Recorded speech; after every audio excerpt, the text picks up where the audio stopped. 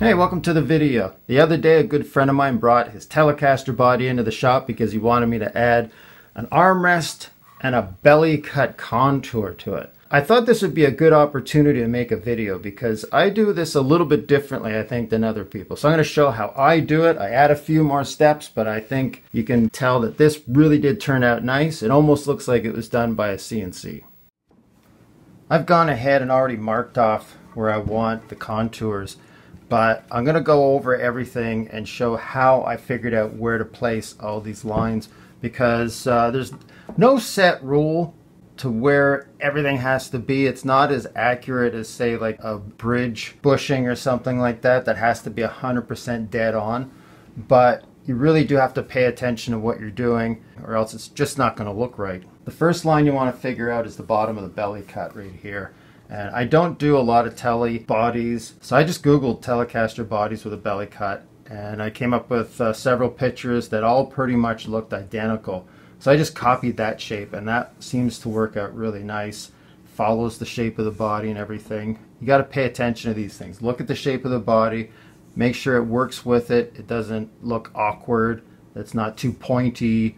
It has a nice flow, just like the rest of the body. This is a jig that I put together a few years ago. It was temporary at first. It's just made up of odds and ends, and whatever I had, just screwed it together. But this works really well, and this is how I shaped the belly cut in the drill press. But I'll talk more about the jig later. Right now I'll show you how to figure out this line, because this relates directly to the bottom line. You can't just make up this line. If you can imagine an invisible line starting from this edge down here and going straight up at a 90-degree angle, it's got to come out somewhere on the top of the body. So we want to make sure that it's where we want it. This looks pretty good. I've already done it, but I'll show you how I figured it out.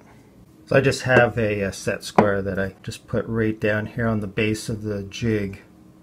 So it's 90 degrees to the bottom of the jig, so it can line up to the body. I like to use my calipers. You can use anything, a stick, mark it with a pencil. You don't have to have the exact measurement, but I'll show you what I'm doing here. I get that measurement, the distance between the set square and that line with the belly cut. And then I just bring it up here and I line this edge up, and I just drop it down until it touches the body. And then what I've done is I put a little tiny piece of tape in here. And I did that all the way across about 4 times. And then I used a long piece of tape, just connect the dots to figure out roughly where that profile is going to end up. Now that we have the belly cut figured out and I'm happy with that, I can move on and figure out where the armrest is going to go. The only thing that my friend was really concerned about was he's going to put a Bigsby on it. Now I have one. It's not a Tele Bigsby or for a Tele, but it's the same width, and it's going to give us an idea what's going on. It would go somewhere around there. You can see it's obviously not right for this body, but it gives us an idea what the relationship is between where the armrest will go and the Bigsby. He didn't want it to go under the Bigsby. Some armrests actually go down past the middle point of the body. So we're going to bring it up a little bit, and you can see it's about, I don't know, 5/8 3/4 above. So that's going to look pretty good. That's going to be all right. The next thing I wanted to figure out was the angle of the belly cut itself. And there is no set rule, like I was saying. You can do almost anything you want. Here's the apex of that curve, and I've kind of got an equal amount on both sides, kind of like a lemon wedge shape. If you want a more aggressive look, you could tilt this forward a little bit, angle it forward. It's up to you. But you have to keep in mind that it does relate to how the belly cut comes up in here, and I'll talk more about this in a minute. The last line to figure out is the bottom line here of the armrest, and a few years ago I made up this little template or jig or whatever you want to call it. This is actually the profile. So this represents the very edge of the body. So basically just line that right up like that. You can see where to line the tape up, and then just kind of guess a little bit, estimate where it would go and match it up to the edges here, and that's pretty much where your armrest is going to go. The other thing that my friend was a little bit concerned about, now this is a poly finish and he's not stripping it, and there is also a veneer on this body. So he was a little worried if we bring that up and taper it off to nothing, what that line's going to look. You're going to have a very wide area where it's going to be a kind of a messy area where there's a lot of lines where you go through the poly and then go through the veneer. So I said, well, we'll have a definite line. We'll bring it up and then go straight, so it'll be more of an edge to it, so that it'll look a lot cleaner. So once you're happy with your armrest and belly cut, you want to make sure the relationship between the two you're happy with, and that's this space here. That's what's going to be left over.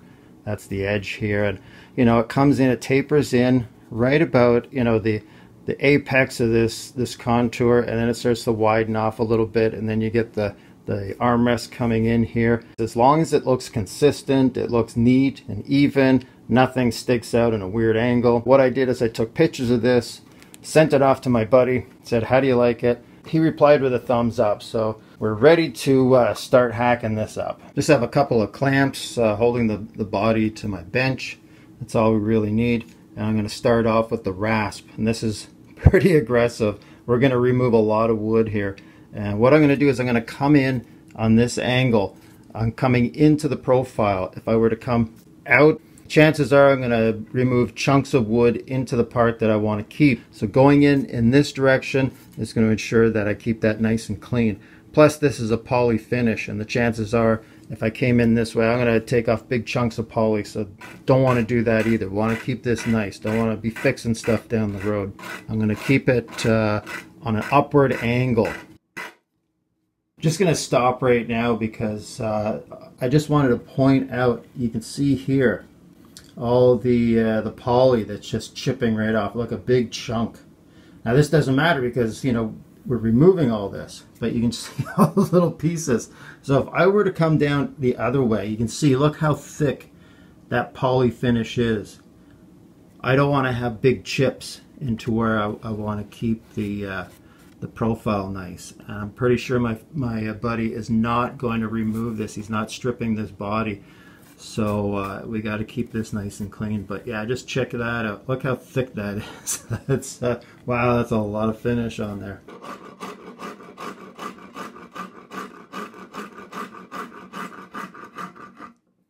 I don't know if it really shows in the camera, but I'm getting a lot of chipping from this poly. But I don't want to come right up close to that tape edge. I want to leave a little space. I want to bring that down with the barrel sander, and also, you know, hand sanding as well. I don't want to go right up to there. But I'm getting a little nervous with this chipping. I knew it was going to happen, but it's chipping a lot. But there's a little peak right here because the angle of my rasp was, you know, not straight across, but a little bit on an upward angle on both sides. So that's fine, but I can go through and clean that up without hitting either side, and then we're ready for barrel sanding. Another reason I didn't want to go right to the edge, there's a lot of sanding. You can see there's a lot of deep grooves left from the file, so you know, those all have to come out, so we're going to have to take off a lot of material. I think you kind of get the idea of how that jig works. It's set up in the drill press, it's stuck at that angle, so it's going to come up really straight. And I don't know what angle it's on. I'll have to get my protractor out. But you can see what I'm going to do is drag this back and forth on the table and watching my line. This will stay nice and straight. Now the only thing is I do have longer barrel sanders, but they're kind of chewed up right now, and all I have is this one. So I'm just going to have to move the table up and down a bit more. I think it's more clear now how you can see it working. And it's working very, very well. It's still pretty rough. There's a lot of hand sanding it, but this really does bring it into the right shape. And you can see I have to bring it up little bit by little bit. So I raised it up, and I'm just going to do like this section now. And I started at the top. That's the best place to start. It might seem like a lot of work, but you know, something like this, you don't want to rush. Take your time. The more time you spend on it, the more patience you have, the way better it's going to turn out.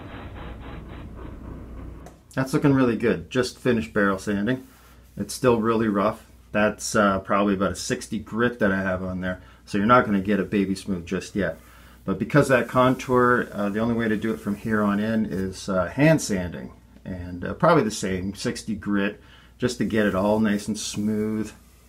And then work our way up with the grain. But you can see how you don't have to be 100% exact. I could have brought this down maybe a bit more, but I just, you know, a little nervous about taking it down too far and then ending up way down here. And you can see up here it comes in a little bit to the tape, but overall that's pretty much the shape that I was looking for, and I think that looks good. But anyways, we're on the right track. So even though I have hand sanding to do, I'm going to stop on the belly cut and move on to the armrest now, because I don't want to go finishing that. I want to get this done and then finish both at the same time with the final hand sanding. Kind of get them both at the same stage. I'm all ready to do the armrest, and I hope I can explain this in a reasonable way, because it's a system that I made up and I know what I'm doing, but it's one of those things where, like, how do you explain this? I made several little jigs here, templates or whatever you want to call them, to help me out. This is what I've been using for years. I made this a long time ago. All these lines here, which represent all these lines, transferred onto here. This is what I use to set up, you know, on my my router. Right now I've got that set for the first one, which would be the deepest, which will come down in, you know, around here, a little bit less than what I actually want it to be. Because I'm not using the bearing, what I'm using is the edge of the router. So I just measure that with my caliper, and what I do is I have markings here. The first one, I've got these little incremental lines. So let's see here, we'll just line that up. That's my first route. And then the second one, I'll move it back, move it back, move it back, and then each time I'm going to take my little, you know, and I'm going to move the router bit down to the next line, to the next line, to the next line. I'm going to come along until somewhere around here is where I'm going to stop, because I don't want it to taper off to nothing. I want there to be like a little edge to this, because we were talking about before with the veneer and the poly and everything else. My buddy was concerned that if I go to, you know, taper it off to nothing, you're going to get this awkward, big, fat transition from one to the other. So we're going to just, you know, kind of like a hard edge, but still nice. So I don't know if that makes any sense. I'm going to go through it, and it'll make total sense once you see it.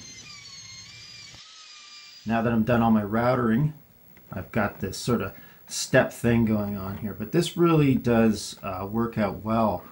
As I wear these steps down, I can see the little line, and that helps to keep me on track and everything straight, so I don't take off more off of one side than the other.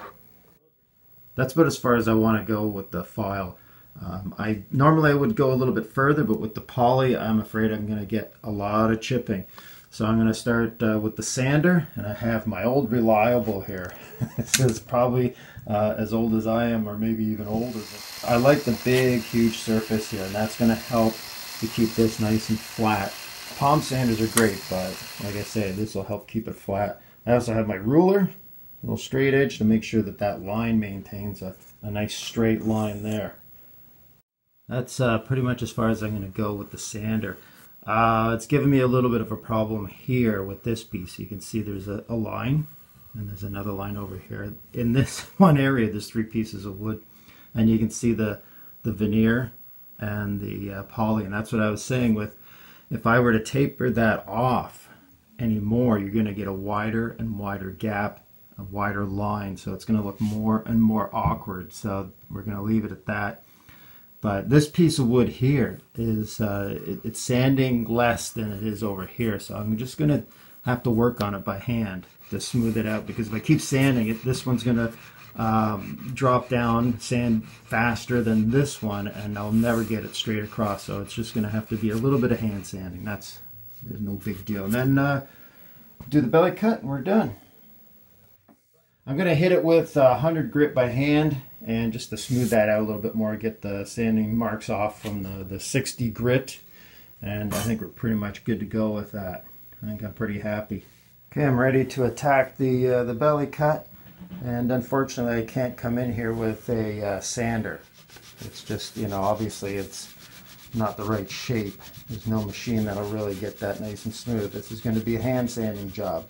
Boy, being that this is made out of basswood really speeded things along. I didn't need any of my other little contraptions that I dug out. All I used was this, my other little invention. This is kind of handy. I love double-sided tape. And that's all I did, is I stuck that 60 grit piece of sandpaper to a Cineplex card. Yeah, this is the part that goes on the back, but you could use the actual card if you want once they're done. Keeps nice and flat and smooths it out. And it's flexible. So these things work really great. But yeah, double-sided tape, my best friend. All right, we're at the end of this project and the end of the video. This turned out really well. I had a lot of fun doing this. Basswood is so easy to work with. And I'll tell you, that's why guitar companies love to work with it. It's easy on their machines, their bits and all that kind of stuff. This is a 5 to 6 piece body. It's laminated basswood. I looked in here, you can see the seams, and you can see them along here. There's 3 pieces there. The maple veneer on both sides and the thick poly coat. You know, I'm not criticizing, but don't let them fool you and say, oh, we picked this wood for the tone. But anyway, just to finish this off, a last minute thing. My buddy wanted a bottle opener for the back of the guitar. That's kind of cool. Anyway, subscribe to this channel. I've got lots of stuff coming up. Follow me on Instagram, Facebook, Twitter. Lots of stuff coming up on there as well. Check out my t-shirts, you know, they're kind of cool, I think. Stay safe, everybody, and we'll catch you next time.